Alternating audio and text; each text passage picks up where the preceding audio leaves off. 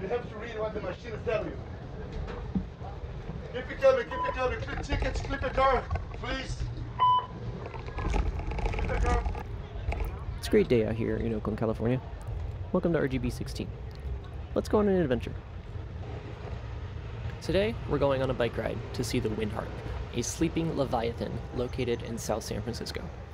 Right now, we're on a ferry headed for North San Francisco, better known as San Francisco, or Frisco, as the locals call it. South San Francisco and Frisco are, of course, two different cities, but that's not important. What's important is how we'll get there. We're going to start our ride at the ferry building, which puts us out on the Embarcadero. The Embarcadero rides south along the waterfront, ultimately taking us to the 4th and King Caltrain station. And from there, we'll ride off into the Mission, grab some food, and start making our way towards South City on a belly full of coffee, carbs, and protein.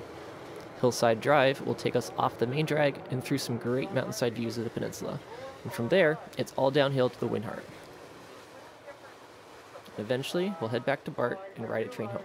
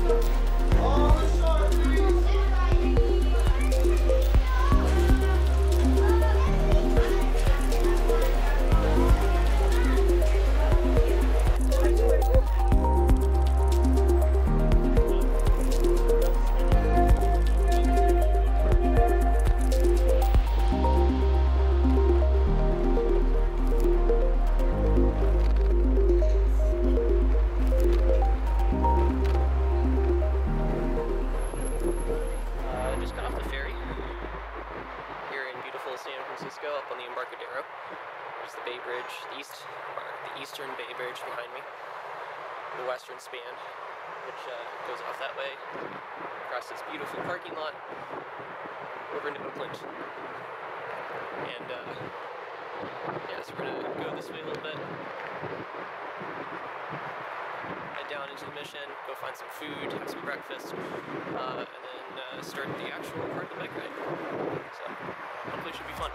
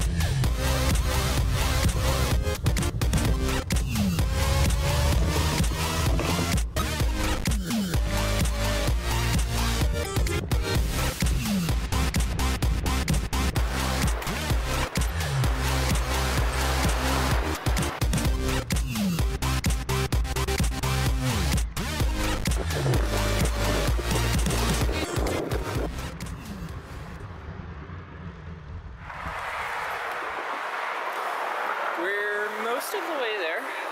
Just over half, I'd say. Another 10 or so miles to go. This is the county border between San Mateo and San Francisco counties, entering into Daly City. Gateway to the peninsula. Sure. Went up a nice long hill up here in Aeolean, and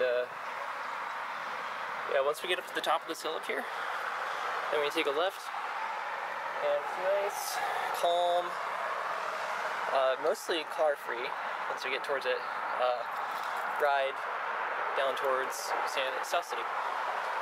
So it'll be fun. We'll have some good views up there, and probably see you when I get to some other stuff.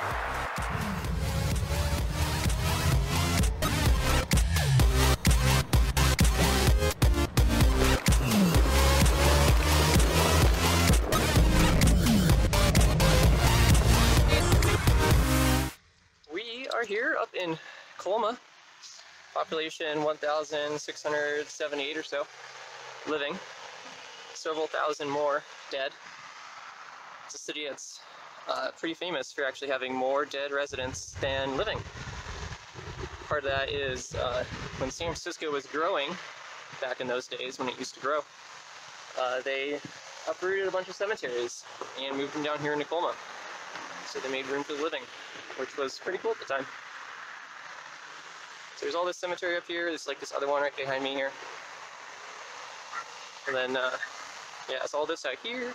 I think that's Mount San Bruno up there, perhaps.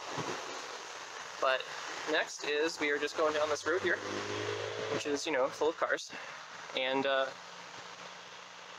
think it's mostly downhill from here. Maybe there's a dip. Go through downtown South City, and then we'll end up at the Wind Harp. And if we're lucky, we'll see a windfish. Who knows? See you there.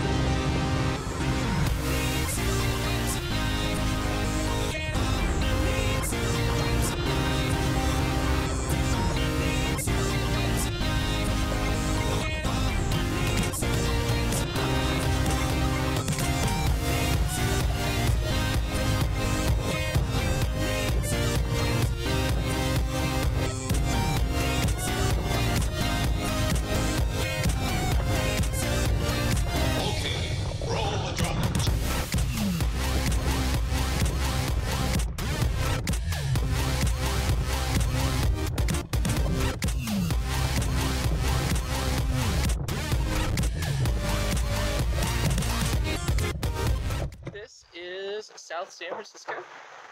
The city is sponsored by Genentech. The sign back there said that, so that's cool.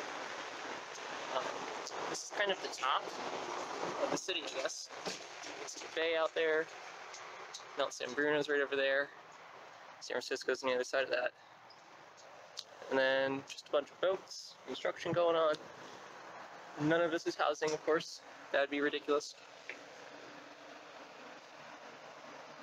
SFO is just like sort of south. You can kind of see like there's maybe a plane up there. It might be too small to see, but a bunch of planes up there.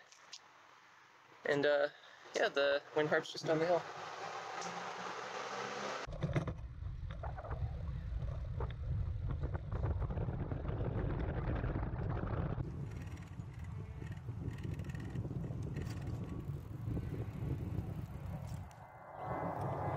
We have arrived.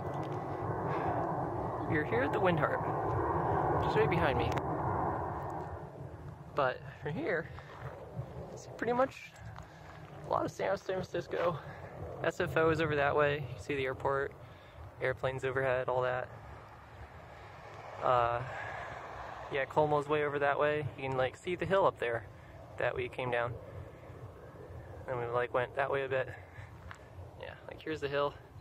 Came down that way, down, and then back up here.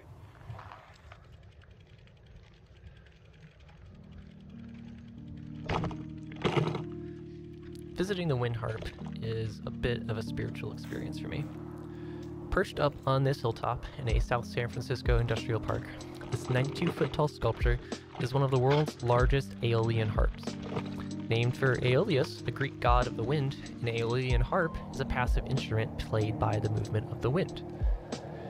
The harp was constructed in 1967, where it was first known as the Cabot and Forbes Tower, after the real estate development firm who first developed the industrial park surrounding it. CC&F still exists today, though they no longer have as strong as a presence here. In 1996, the harp was acquired by the city of South San Francisco and rededicated the next year, where it adopted its present official name of the Wind Harp. Today, the area is dominated by Genentech, a major bioengineering firm who is one of the first to produce synthetic human insulin. And despite its gargantuan size, very few people know about the Wind Harp, even among longtime residents of the Bay Area. This makes for a really nice, quiet experience when visiting. One of my earliest memories of the Bay Area was biking out here to see the harp, smoking my first legal joint up on the hill, taking in the gorgeous panoramas. It's really difficult to overstate just how cool it is to visit by yourself alone, just you and your thoughts. It's a perfect place to just vibe. But our time here is over, so it's time to go home.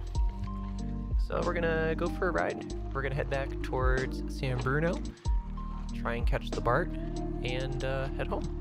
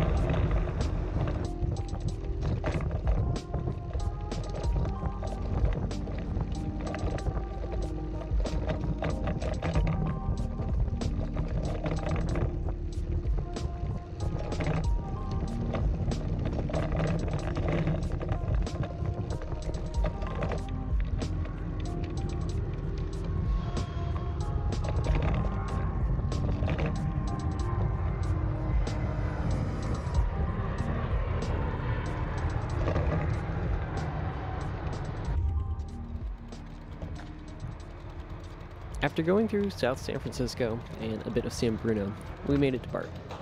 According to Ride with GPS, this was an 18-mile bike ride that took about an hour and a half. It only cost me $4.50 for the ferry and another $5 for BART. Try beating that with a car, huh?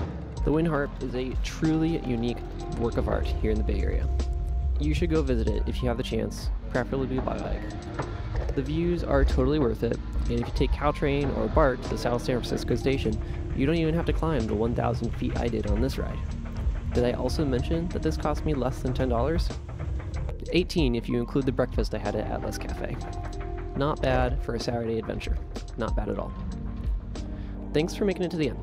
This was the first big video I've worked on, and I have no idea how it's going to land. And this lovely list of names are people who actually throw money at me to let me do stuff like this, these videos.